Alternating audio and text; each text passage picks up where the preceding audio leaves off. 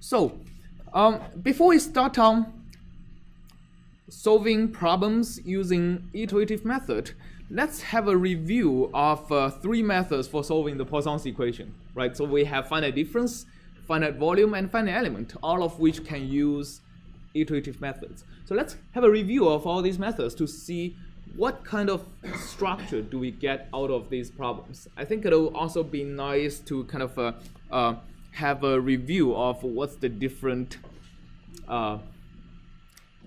requirements or advantages, the kind of work you have to do for these methods.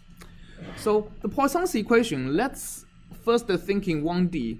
The second derivative of the solution plus a known function is equal to 0.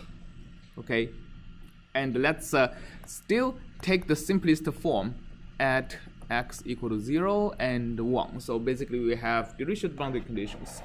So this is just for you if you don't remember. So in finite difference, so for finite difference, we have a solution. We store the values of the solution at these grid points, right? And then for finite difference, we approximate the second order derivative using ui plus 1 minus 2 of ui plus ui minus 1 divided by delta x squared. And it works the best if you have a uniform mesh. If you have non-uniform mesh, you probably need to derive a different finite difference operator for every grid point. Right? Of course, you can do some symbolic calculation, but it'll quickly become very tedious when you go to 2 dimensions, 3 dimensions, and then you have different number of neighbors for every grid point. Then it becomes a big mess. Okay, and then you plug it into this equation. So what you get is a sparse system. You have u1 etc. to un plus a vector f is equal to 0, and the matrix basically corresponds to these terms, right? The matrix corresponds to minus 2 over delta x squared, 1 over delta x squared, etc. But the key thing we want to show here is that we have a sparse system. Every row of the matrix only have at most 3 non-zero values because there are only 3 terms involving the unknowns. So the number of non-zero terms in the matrix is equal to how many unknown variables is involved in each equation.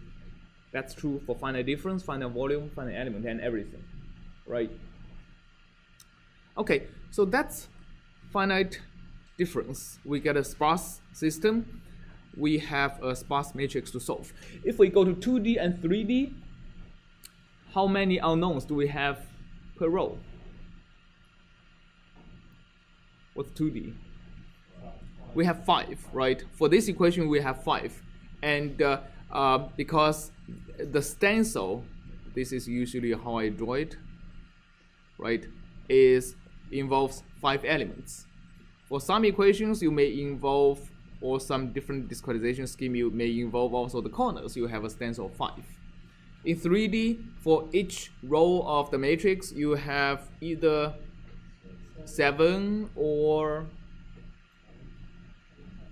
27 if you have 3 by 3 by 3. And another option is you only include you exclude the 8 corner points, right? So you have 27 minus 8 is 19. So there are all these different possibilities. But then there is a small number of non-zero entries in the matrix. Small number compared to the total number of unknowns. And the percentage, which is the number of non-zeros compared to the total number of entries in the row, is a good way of quantifying what's the sparsity of the matrix. If you have a sparsity of 1%, that means about 1% of the rows are non-zero. And the sparsity would increase or decrease if you have a bigger system.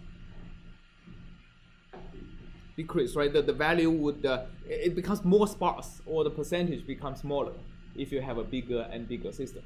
Because the number of non-zeros in each row is fixed, right? As you increase your problem, the sparsity goes inverse proportional to the problem size.